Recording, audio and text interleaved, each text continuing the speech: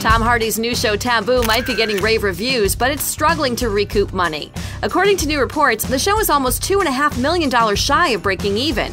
It had a reported almost $13 million budget, and Hardy's production company 33 1/3 has had to dip into its reserve, plunging it from $2.5 million in 2015 to $862,000 a year later.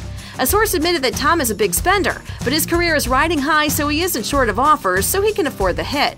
Taboo is an 8-part period drama set predominantly in the early 19th century London that chronicles James Delaney, played by Tom, who returns to town following a 10-year stay in Africa. The series is produced by Ridley Scott and was created by Tom and his father Edward. And even though it's losing money, we can only imagine Tom is more concerned with bringing his art to the screen.